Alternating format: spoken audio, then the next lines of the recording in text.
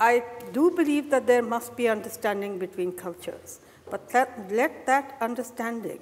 not go to the extreme of condoning practices that may be harmful to people within the same culture, or in any way allow the conscience of the international community to abandon those within that culture who are fighting to ward off the harmful practices that are thought of as culture, but are not really a part of what positive culture should mean. If I could maybe build on what Hina was saying, I remember when I was serving as UN High Commissioner for Human Rights, and you'd get a challenge, your human rights are Western values, they're not our values.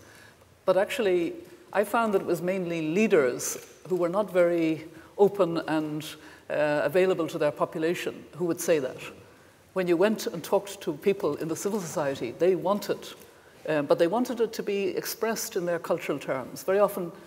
spiritual, religious terms, but nonetheless they wanted the values, the freedoms. And I think it's very good to have that kind of open discussion on human rights, on gender equality, but understand that it has to be embedded in the broader